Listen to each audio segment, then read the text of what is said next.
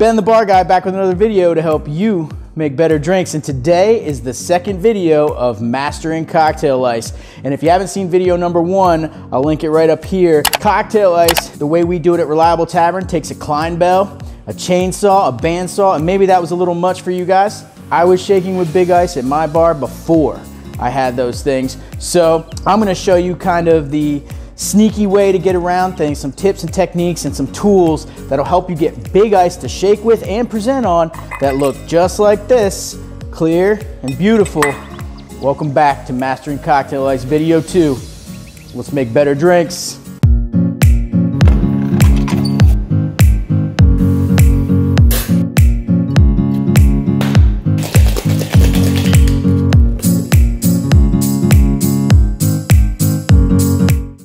We're continuing our discussion on how you cut great clear ice cubes. I know what you were thinking. You just watched the video with the Clinebell and the bandsaw and you're like, Ben, how in the world can I cut ice at home? I don't have those tools. I'm not gonna spend $7,000 on a brand new Clinebell. Hey, totally get it.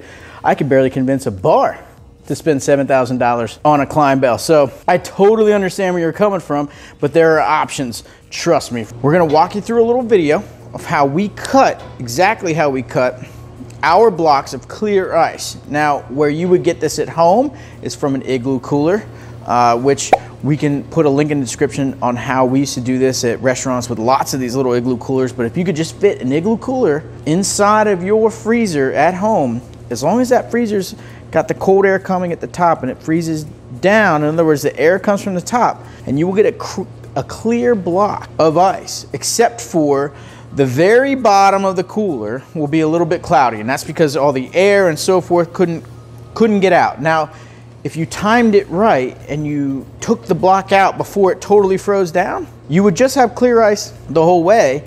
The water at the bottom of the cooler wouldn't have frozen yet, cloudy. But the problem with that is that sometimes ice is kind of malformed on the bottom there and it's not a clear edge, and it's not that hard to actually chip off cloudy ice out of your cooler. Okay, now if you're watching this video and you're wondering where we got our ice, remember we're cutting pages out of our Clinebell with a chainsaw. Okay, so what you're looking at in this video, fully tempered page that we've left out for about 45 minutes to an hour out of our Clinebell that's been chainsawed. And it's very important that you temper your ice as much as possible when you're gonna cut it exactly. If you want like crystal clear cuts, you want them straight down, nice and neat, you have to have tempered ice. What tempered ice means is that it's sweating. Tempered ice is wet ice.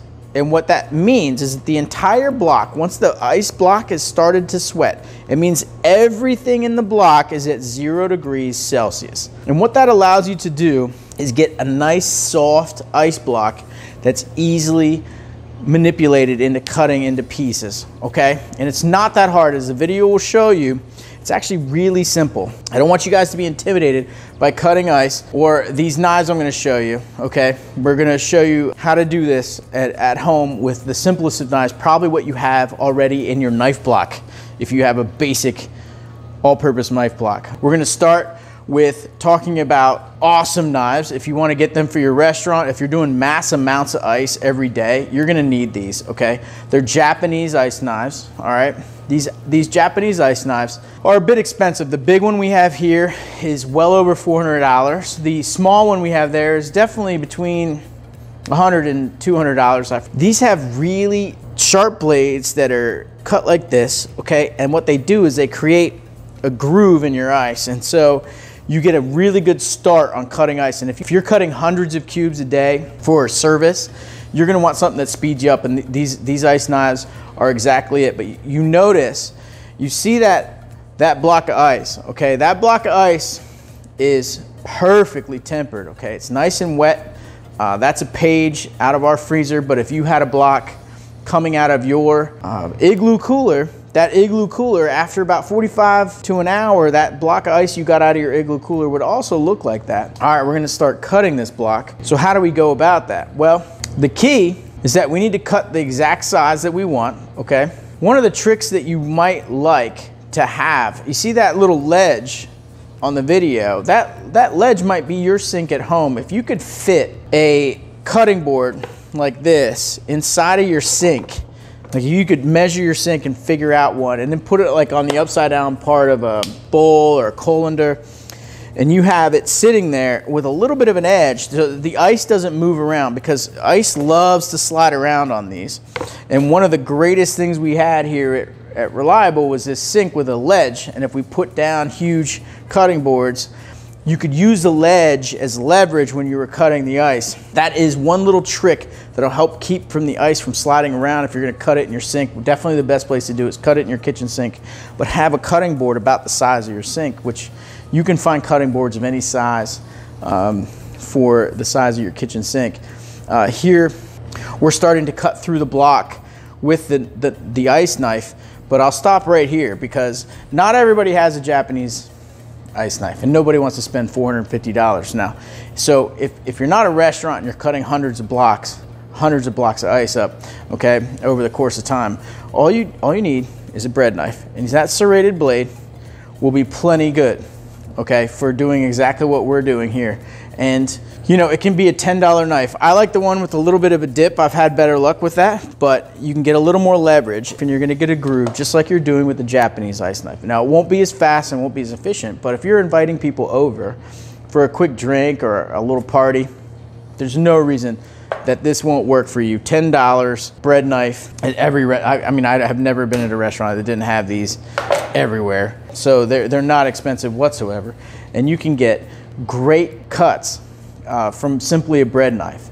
But what you really need to do is use that serrated blade to start a serious groove. You need a groove in order to get this ice to cut straight down. It's gonna be a little wet, you're gonna get some scatter. That's why it's great to do it over your kitchen sink, okay? But it honestly shouldn't be that hard to move through the ice. If you can just put a little pressure down on it, I recommend putting your hand down and just gliding through, and you'll see, you'll start a groove.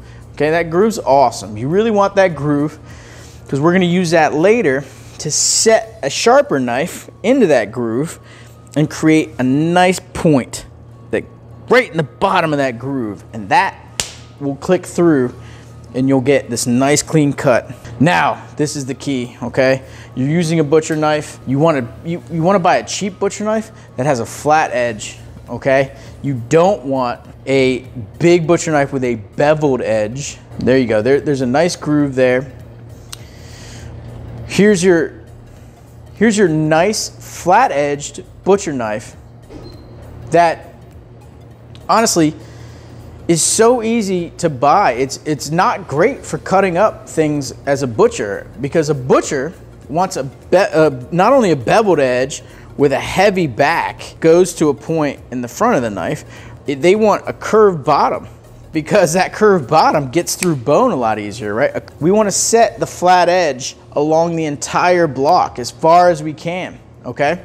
So you actually can find these cheaper knives, these straight-edged, non-beveled butcher knives in like Japanese markets with a little bit of downward pressure with that flat blade. It was very easy to get this little creak. You can hear it as you set the blade into the groove that you've gotten from your bread knife. You get this little sound, and that's important. That means you're breaking the ice into the groove, okay? And you're taking this sort of leveled groove and you're making it a point, and that's really important, because once you set that, now your ice can break straight down. And it's really also important to cut your ice in the middle when you're cutting like this. If you cut on the edges of your ice breaks kind of like lightning finds the quickest route to the ground. If you guys have ever learned about lightning strikes, the lightning finds whatever object makes it get to the ground the fastest. It always wants to get to the ground. Ice breaks similarly.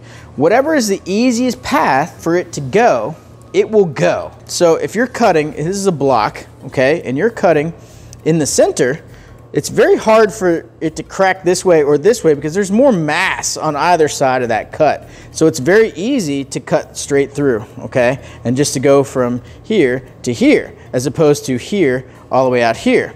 But if you're cutting on the end, let's say you have a block, you know, that's my fist, and you're cutting right here, okay? Well, the distance here is very similar to the distance here and here.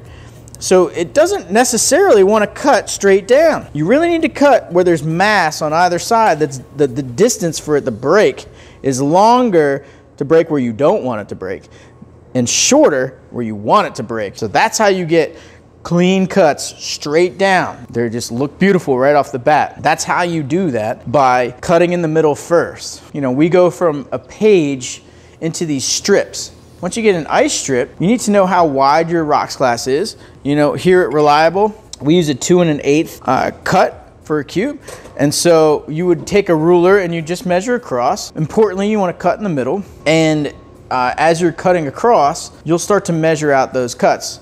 Now be careful your hand isn't underneath the blade, because sometimes with these tempered cubes, they will cut so easy. It really is like butter sometimes, depending on how long you've left it out. So make sure your hand isn't under that blade, because your pressure as you're pushing down will force it down. If your hand is under there, you can get cut.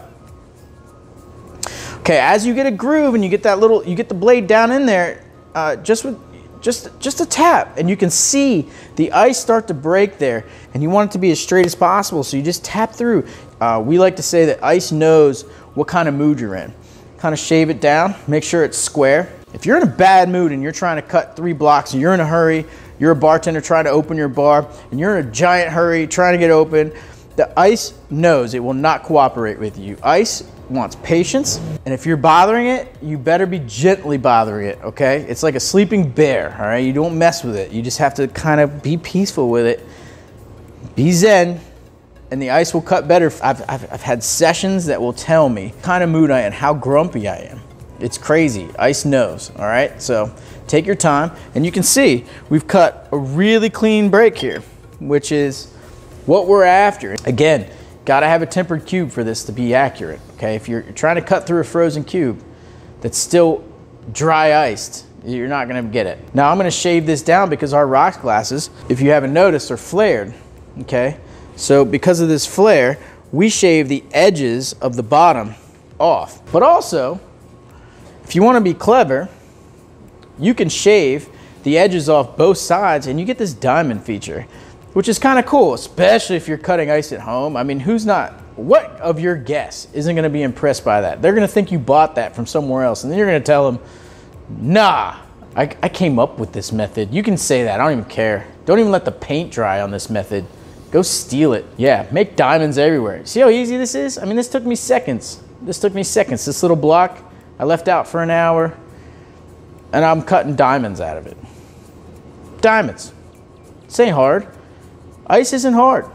Ice isn't hard. With a little bit of effort, a little bit of time, you can make dope ice that impresses people. You can do it in your restaurant. You can do it in your house.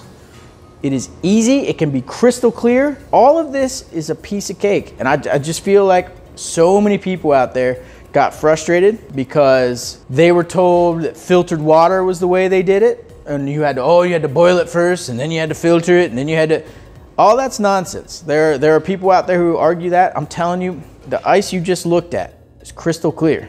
It was not made by some sort of secret filtration or pressurized boiled water. That's all nonsense. You can get crystal clear ice, been doing it for years, just by freezing in one direction. Just freeze in one direction, cut off the cloudy stuff, and then do exactly what we just told you. This knife plus a $10 sharpened knife, pressure, take something heavy, not this bread knife, but something heavy, tap through it, and you're gonna have crystal clear cubes. This is not hard. It's just a matter of caring enough to make a nice ice cube. Once you're good at something, you're never bad at it again. It's like riding a bicycle. I encourage you guys to definitely get after cutting your own clear ice. It's possible. We struggled to find ways to get great ice at my bars. As long as I can remember, I was bugging managers and owners. Look, we can have great ice. We can have a great cocktail program, but we gotta make our ice right. I had a lot of convincing to do, right? But I also had to come up with some tricks. And those tricks I'm gonna share with you. This is what I came up with on the grind. I'm gonna give to you free of charge. Ben the bar guy, helping you guys out because I wanna drink better cocktails at your bar, okay? So if you're a bartender and you want to make great drinks and you need an easy way to convince your owners to give you the ability to have big ice cubes and make better cocktails, I'm gonna show you. I'm gonna show you how to do it, all right? You don't have a Clinebell. Let's start with can you make ice that at least you can shake with, that's quick and easy and not a pain? I know some of you may go out there and try and use molds. The problem with molds, at home, they're great. If you only need a couple cubes, no problem. But if you're at a bar and you're trying to create hundreds and hundreds of cubes really quickly for a service that night, and you got set up, and you're there an hour early, you're making $5 an hour if you're a bartender in the District of Columbia. Every hour you have to spend for setup. So you're not trying to spend hours and hours cutting ice, okay? But you can do it a little quicker, and the trick are mud pans, okay? These mud pans are nothing at a hardware store, $2.50. If you can't convince a manager to give you $25 for 12 mud pans, I mean, what are we even talking about? Or 50 bucks for more than that, 25 mud pans.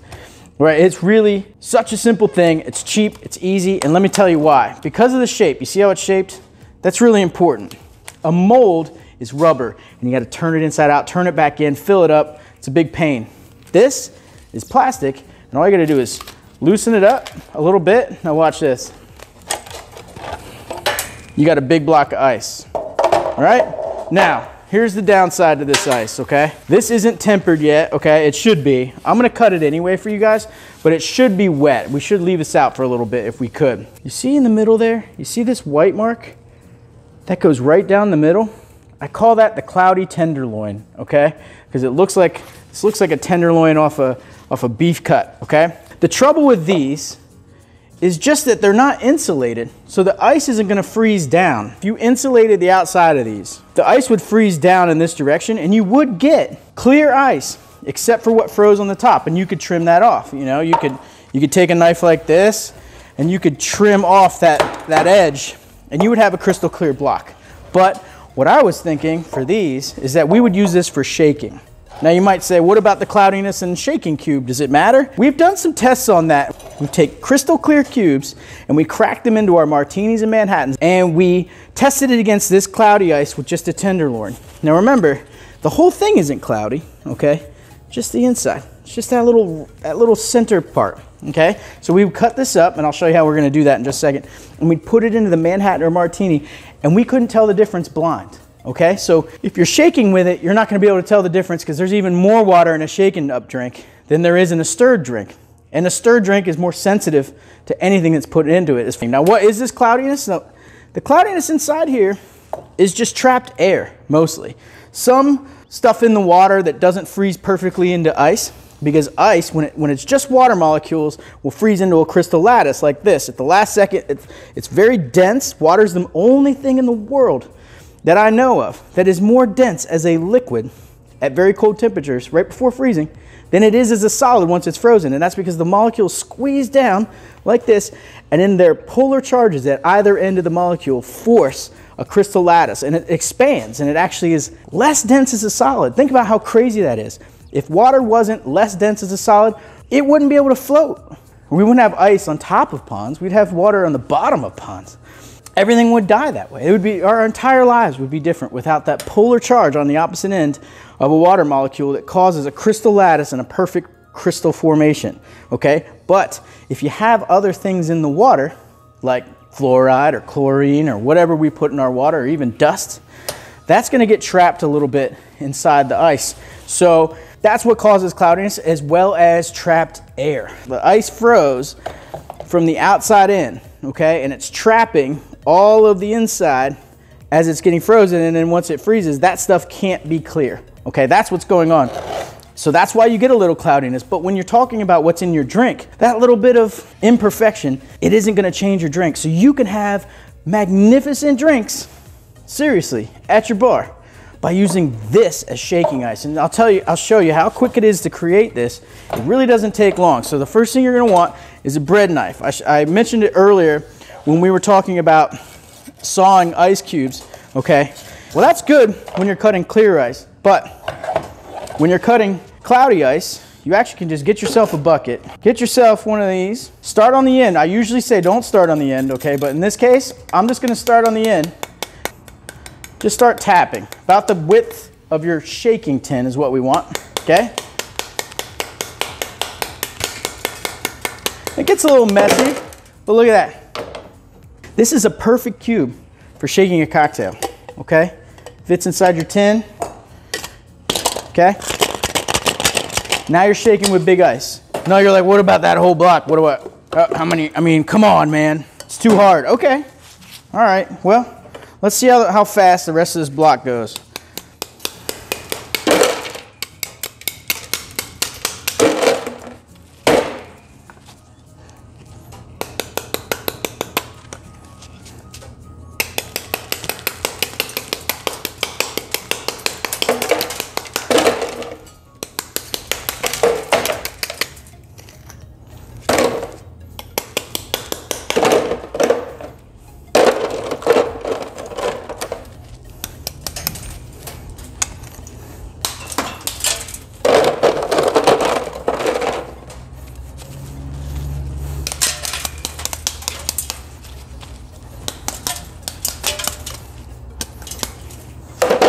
All right, guys, that's it. That block created usable ice either for stirred up drinks, like if it cracked apart on me, I would just crack that up and put it into a stirred drink. If it stayed pretty solid, I use it for a shaking drink, right? I got 1, 2, like 3 shaking cubes and a bunch of cracking ice that we can drop into our stirred drinks. Piece of cake. That was just one of these. You can freeze these in one shelf of a freezer and you get all these blocks and you can stack them. Boom. Then stack another one here and another one here. You got 2 here, right? 1, 2, you got 4 stacked. As many as you can, and you stick them in there, and then you come in and you spend, what, a minute a block? In 20 minutes, you'll have 100, 150 cubes, no problem, every day. You refill these, another 10 minutes, 30 minutes of prep, top, and you can have hundreds of shaking cubes. You can't beat that if you're looking to make ice at your bar. Now at home, I also use these.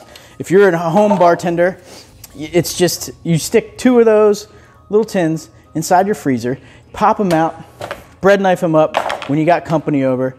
It takes no time, all right? Now, let's talk about the more serious ice though, okay? That was cloudy ice, that was shaking ice, all right? Well, and it's quick and dirty and easy. This is where we bring in this bad boy. This is how you get clear ice, restaurant style, big blocks at a time. Here's how it works. These are tubs meant for outside service. They have a gel inside of them that freezes down and you stick it into the freezer overnight. It charges over about 8 hours and that gel keeps everything in here cold. So it's meant for food service, like if you were doing a picnic or you had a barbecue, right? It keeps everything in here pretty cold. Well, that's exactly the insulation that we need to freeze down blocks in one direction. Remember, one direction is what gets you clear ice. This is the trick. This is my own method. I came up with this. I don't care. Let's all have better drinks. That's why I'm doing this, okay? You fill this bad boy with water. You take a perforated pan, just like this. They're made just to fit in here. The water will be in here. As it freezes down in this direction, you will have a block crystal clear ice sitting inside this pan. Now, at the end of the freezing process, at the bottom of this bin, down here, you will have cloudy ice, but that's okay. Let me show you why. When you're done with the whole process like this, everything's frozen. It's been a couple days. It takes 2 to 3 days for these to freeze in a freezer, by the way. So you gotta take your time. This is a lot of water. Also, you gotta have a top-down freezer somewhere in your kitchen, okay? But you flip this guy over, pop it off, upside down, you tap it out, you cut off the sides, and you pop out a lovely block of ice. It would be exactly this tall.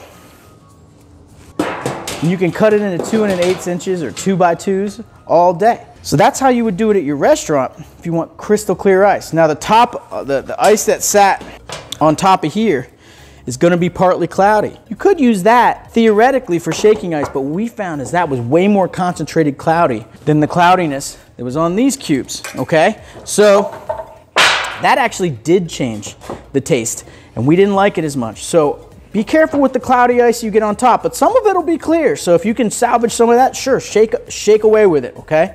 But then you're gonna chop off this edge and what you'll be left with under here is a block of crystal clear ice that you then can bread knife and chop apart, okay? That's how that works. That's gonna take you a long time though. That's a lot of effort. Your bartenders have to be into it if you have your bar staff do it. But man, it makes such a huge difference. You get crystal clear ice and you can cut just like the ones that I showed you earlier on that video where I'm cutting clear ice with some Japanese knives. Those were the blocks we were cutting, okay? Getting crystal clear ice, cut exactly right, and you can get them straight down, nice and neat, perfect presentation ice, right? It's not that hard. You can do ice at your bar. You can do it at home too. How do you get crystal clear ice at home? When you're at home, what you want to get is an igloo cooler. I'll show you a picture up here of it. The igloo cooler will freeze in your freezer down in one direction if you take the top off, okay? And these igloo coolers, little lunch coolers, they're exactly the kind of cooler you would have if you were sending your kid to lunch or having a picnic, okay? And these coolers, when you get them out, you kind of pry them apart, you flip them over, and you let them just rest, temper. And eventually that cube will get a little loose in there and you can either knock it out or it'll fall out on its own, just by its own weight. And what you'll see at the end of that is the top of the cube that was at the bottom of the cooler before you flipped it over, that top will be cloudy ice. And you can just shave that off, okay? With your knives, you can just shave it off, you can chip it off, and then you're gonna have this block of crystal clear ice that froze in one direction. And then you're just gonna cut, like we talked about before, like you saw in the video. You're just gonna saw a line with a bread knife, okay, till it gets down a little ways and you get a nice neat line, okay? Remember, cut in the middle for this, okay? Cut in the middle of every block. And then you're gonna press a well-sharpened, non-beveled, cheap butcher knife, and you're gonna grind it in there until it sets. This is what you get when you do the bread knife. And then when you set that knife, you get this point, okay? When you set this knife in there and you press just a little, you get a point, all right? And that point, then once you tap with something a little heavy, is what cuts the ice straight down to the bottom. And that is how you get clear ice at home. It's easy to do. You just need an igloo cooler. I mean, this whole thing, this whole process costs you 50 bucks, but when people come over your home, they're gonna be baffled. How in the world do you have clear ice? And you're gonna say, I'm amazing. But you could also throw me some love. Ben the bar guy taught me, if you want it, but you know what? Don't. Steal it. Say you're a genius and you figured it out. I don't care. I love it. I just want everybody to have great drinks. That's what I'm about. If you like crystal clear ice, that's how it's done. I hope you guys enjoyed how we do ice here at Reliable. I hope you like Tom Kazansky, our ice man. Don't hire that guy. It's just, he's our guy anyway. You don't want him. If you enjoyed the video, please give me a subscribe, like, and as always, guys, to better drinks, Nux, beer mug, daiquiri. Hey everyone, thanks for watching the video, and as always, gotta give some props and love to Reliable Tavern, my employer for the last 4 years where I've been running the bar, and these guys are what make these videos possible. And if you like these videos and you want them to keep on rolling, I appreciate the support. You can hit me with a like and subscribe button over here, or some video recommendations over here, all of which will keep these coming. I appreciate you guys, and like always, to better drinks, Nux, beer mug, daiquiri. Love you, mean it.